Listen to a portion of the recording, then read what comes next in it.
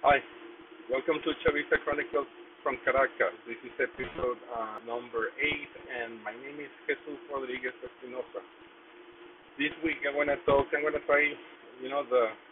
to make the video a little bit less structured, and I'm gonna talk about a few issues that I believe that are important. I'm going to start with the international Chavista offensive that was performed this week by the leadership of the Chavismo. So first, we have to talk about the trip of Maduro to Russia. He announced it as usual without early notice. And I believe that on Monday or Sunday he said that he was going to leave to Russia, and the next day he was there, and the day after he was meeting with Vladimir Putin in the Kremlin. So we understand that this is part of the alliance. There's not too much information about the trip. And I believe that should be because it is related to security defense issues, which are among the most important issues that we deal with Russia lately, especially after the constant U.S. threat of use of military force against Venezuela, and I reiterate that and I highlight that because you usually hear in the mainstream media and liberal and of course right-wing narrative that there's a Russian invasion of Venezuela, which is not true. First of all, I mean, that doesn't mean that there are not Russians here. Of course there are, and I believe that under the circumstances they might. The number of Russians in Venezuela is going to increase because we are trying to strengthen military relations with Russia because we are under threat by the U.S. So it's important to highlight that to try to counter this narrative about Venezuela being invaded by Russians or being occupied by Russians or Cubans or Chinese or whatever. I mean, actually, we have been improving our military and economic relationship with Russia because of the current international circumstances. I'm talking about the U.S. and some Latin American puppet countries that has been threatening Venezuela in recent months. So we have to prepare for that. I mean, any country should do that in the situation that we are facing right now in Venezuela. So, but basically, what Maduro one of the most important things that he says is that there's this strengthening in military cooperation, in some investments of Russia, in gold and mining projects in the south of Venezuela. We have been talking about that for years, maybe, and I haven't seen too many developments in that area. But I believe that Maduro is trying to push into that direction because we need, that kind of investment in order to make start working in the Orinoco arc development that the government has been announcing for years already. So Russia is a big partner there, and of course China is also another big partner there. And not only in these mining projects, but also in military projects. And I'm going to talk a little bit later about that. Also, Diosdado Cabello went to North Korea, and that was also unannounced. And you have to understand that those things have to be like that because of the U.S. constant threat of constant attacks against Venezuela, the leadership of Chavismo, and everything. So Diosdado Cabello went to North Korea and is currently, or at least yesterday was, in Vietnam. I believe that he might make maybe one or two more stops in other Asian countries, but that information has not been released. In the case of Diosdado Cabello, there's not too much information about the results of this trip, besides the encounters that he have had with the leadership of North Korea and Vietnam. So in that sense, we have to wait until Diosdado Cabello return in order to analyze the results of that trip. And to end, Delcy Rodriguez went to the United Nations to talk in front of the General Assembly in the name of President Maduro, that decided not to go there for obvious reasons. And her speech was great. She highlights all the militarism and imperial arrogance of the U.S. At the same time, she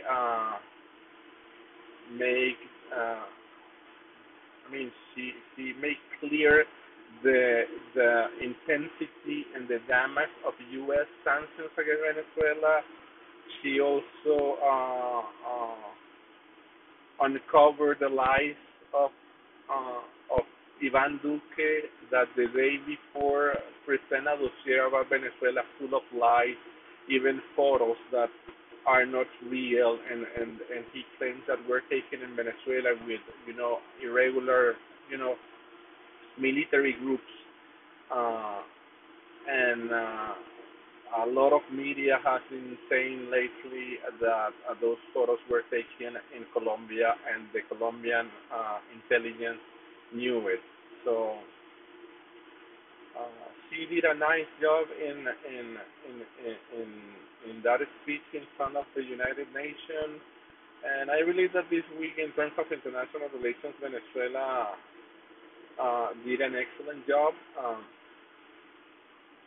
It's important to highlight that while Maduro, Diosdado, and Delcy were abroad, all the squalidos, right-wingers here in Venezuela tried to. They didn't try. They made a lot of noise in social media, asking why, who was in charge of the country, and asking people to go to Miraflores Palace, like the headquarters of the Venezuelan administration, in order to get control of the country, which is very crazy, because first, they are the first that says that Guaido is the president of Venezuela, and you cannot understand why they ask to go to Miraflores if they are already in control of the government first. And then they with this trend that they push in Twitter because of this situation, and they make clear that, they at least should be realizing that the Bolivarian Revolution, the Chavismo, is not something only related to the leadership. It's something bigger than the leadership of Chavismo. The Bolivarian Revolution is going to remain not only because of its leadership, but mainly because of the Chavista people that are working here every day, disregarding the terrible economic conditions that we are facing right now. So I wanted to highlight those two things. I have to talk now about Colombia and Ivan Duque, and the first thing is the Guaido Gate, Rastrojos edition, which I already talked about that before, but the scandal in Colombia is getting bigger and bigger, and also with this speech of Ivan Duque in the United Nations, the scene is getting worse, because in Colombia the scandal about the photos that he showed in the United Nations, blaming Venezuela of supporting irregular groups. That means FARC, ELN. That those are the groups that they do not like because they like the paramilitary ones, the autodefensas, los Rastrojos, and those criminal organizations. So the the biggest scandal is in the Colombian side because of those photos. In Venezuela, we are talking about those things.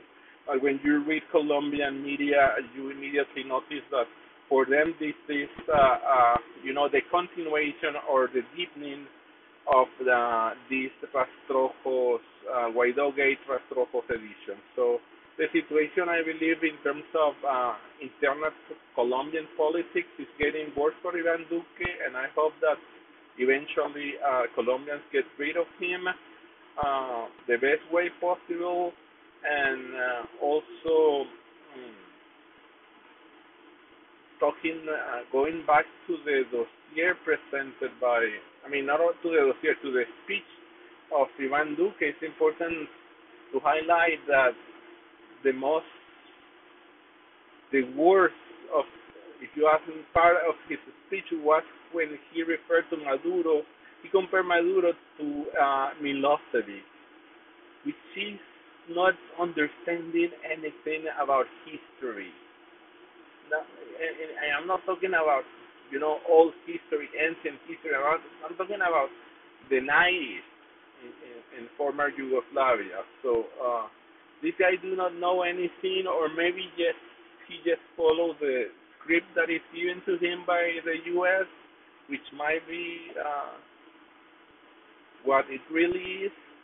And he also compared, he connected Maduro and Venezuelan Chavista leadership with Hezbollah and the same old narrative, just trying to make more noise about those issues that everyone knows that are a big lie, and they, for most of the people around the world, those things only can provoke laughing. But because we know that Ivan Duque is following instructions from the U.S., that kind of speech raised alarms in terms of what Colombia, the Colombian government is capable to do in order to please their master in Washington.